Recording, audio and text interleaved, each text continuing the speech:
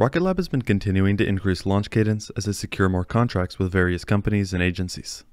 After the successful CAPSTONE mission to the Moon, the company is now working toward 2 other distant planet missions, one to Venus and one to Mars, both of which rely on the Photon spacecraft and in one case, Electron itself.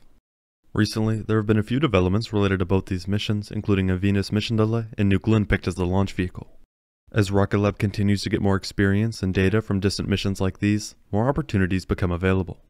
With the goal to launch as frequently as possible, this is a big deal for the company and the future of the Electron program.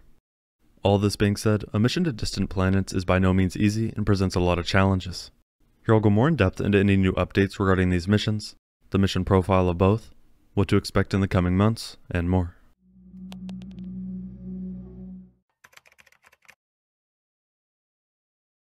The first and most recent development related to these missions is a big delay for the Venus mission. This mission was scheduled to lift off just last month, but could be delayed all the way to 2025. A spokesperson confirmed that Rocket Lab's mission to Venus is not imminent. They also were quoted saying, "Our focus right now is delivering customer missions as a priority." January 2025 is the only publicly stated backup window for launch. Originally, Rocket Lab was planning to send the first private mission to Venus in search of supporting evidence of organic compounds in the cloud layer, traces of life. The goal, using an Electron launch vehicle and Photon spacecraft, is to send a probe to around 30 miles altitude, where Venus's atmospheric conditions are closer to those found on Earth. While more than 30 Venus missions have been undertaken, Rocket Labs will be the very first private exploration of the planet. Unfortunately, this mission will have to wait as it doesn't seem to be a very high priority on Rocket Lab's list, combined with the necessary launch profile. On the other hand, the Escape and Plasma Acceleration and Dynamics Explorers, or ESCAPADE mission, has also made some developments. When initially announced, the 2 spacecraft were planned for launch in 2024 to Mars, ride-sharing aboard a NASA-provided commercial launch vehicle. We now know that this launch vehicle will be New Glenn. Just a few months ago, NASA's Launch Services Program, or LSP, awarded Blue Origin's New Glenn the ESCAPADE contract. This is a very aggressive launch schedule for the rocket and could impact when this mission lifts off. New Glenn is making progress, but 2024 is very ambitious. As far as Rocket Lab's contribution, the mission will orbit 2 Rocket Lab-built Photon spacecraft around Mars to understand the structure, composition, variability, and dynamics of Mars's unique hybrid magnetosphere. The mission will also support crewed exploration programs like Artemis through improved solar storm prediction. Following deployment from New Glenn, the pair of Photons will conduct an 11-month interplanetary cruise before inserting themselves into elliptical orbits around Mars to begin the science phase.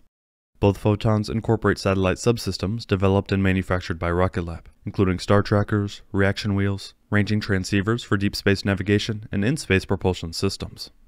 The company points out that by leveraging vertically integrated spacecraft manufacturing, the ESCAPADE mission will be delivered at a fraction of the cost of traditional planetary missions. This supports U.S. national strategy for decadal-class science by increasing the pace of scientific discovery and enabling more sustainable crewed exploration by improving our understanding of the space environment. Rocket Lab CEO Peter Beck said, "ESCAPADE is an innovative mission that demonstrates that advanced interplanetary science is now within reach for a fraction of traditional costs, and we're proud to make it possible with Photon." Passing the key decision point is a critical milestone in ESCAPADE's development and is testament to the world-class science and engineering work of the UC Berkeley and Rocket Lab teams. "We are delighted to receive the green light from NASA to proceed to flight," he said. Back in 2021, Rocket Lab was working on the final mission design and commenced manufacturing both interplanetary Photon spacecraft for the mission to Mars. Rocket Lab using just Electron and the Photon spacecraft to reach distant planets such as Venus is quite a big deal. While the Mars mission requires a large launch vehicle, the Rocket Lab provided hardware still plays a valuable role. On June 28, 2022, Rocket Lab launched a CubeSat to the Moon, a pathfinding mission to support NASA's Artemis program. In this case, using the Electron rocket and new Lunar Photon upper stage, Rocket Lab sent the CIS Lunar Autonomous Positioning System Technology Operations and Navigation Experiment, or CAPSTONE CubeSat, on a highly efficient transfer orbit to the Moon. Looking at the mission, once it arrived at an initial low Earth parking orbit, Photon's Hypercurie engine performed a series of 7 orbit-raising maneuvers over 5 days. With these planned maneuvers using the Hypercurie engine, Lunar Photon increased its velocity in the orbit apogee into a prominent ellipse around Earth. 6 days after launch, Hypercurie ignited a final time, accelerating Lunar Photon to 24,500 miles per hour or 39,500 kilometers an hour, and setting it on a ballistic lunar transfer. Within 20 minutes of this final burn on July 4, 2022, Photon released Capstone into deep space for the first leg of the CubeSat solo flight. Capstone's journey to NRHO took around 4 months from Lunar Photon separation. Assisted by the sun's gravity, CAPSTONE reached a distance of 963,000 miles from Earth, more than 3 times the distance between the Earth and the Moon, before being pulled back towards the Earth-Moon system.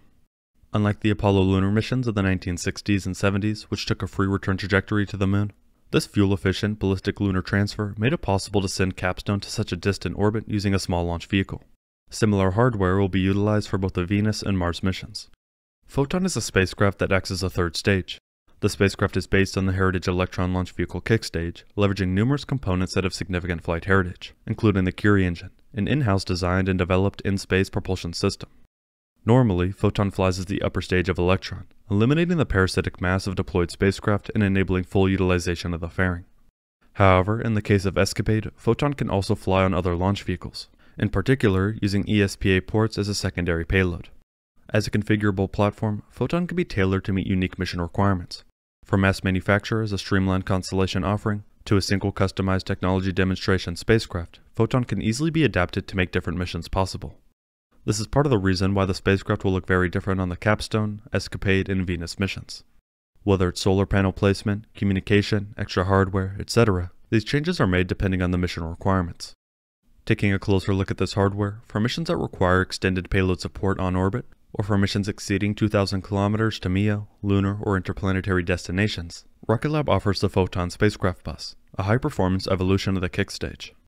Photon is equipped with radiation-tolerant avionics, deep space-capable communications and navigation technology, and high-performance space storable propulsion capable of multiple restarts on orbit. With the capacity to both host an external payload and perform secondary mission objectives as a separate operational spacecraft, Photon has been designed for dedicated missions or as a rideshare option without the programmatic complexity, expanded cost, and schedule risk typically experienced when launching with a medium or heavy-lift launch vehicle.